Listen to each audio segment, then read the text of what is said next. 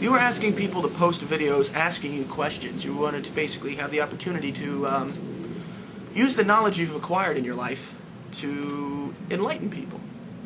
And I think that's a noble pursuit. So you've asked me to ask you a couple questions so that you can make an effort to try and, enlighten people on your perspective on things. And so I think I will. So my first question for you, son, is why did you go for the duality of your name?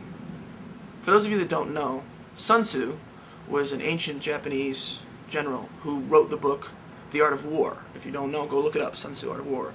And Buddha, the Buddhist philosophy of peace. So you've got the duality of war and peace combined in one man or one name, the SunTzuBuddha name. So what was it about that those particular concepts that made you want to define yourself on the internet or on YouTube specifically by that title? That would be my first question. My second question would be something along the lines of a bit more, I guess metaphysical or esoteric would be the way to go. Do you have a faith in something? It doesn't necessarily have to be a higher power.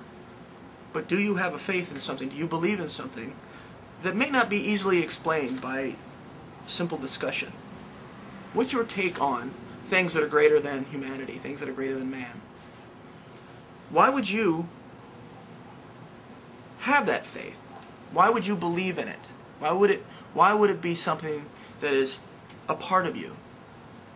These are some things that I think people may want to know about you, because a lot of people don't know very much about you, man. And I think that this is a good opportunity for them to find out there's more to you than simply just a silly guy who does silly videos. That you're actually a pretty deep and involved person. Give these people the opportunity to find out what's going on in that head of yours, and show them that the reason why you call yourself SunTzuBuddha is more than just a nifty name.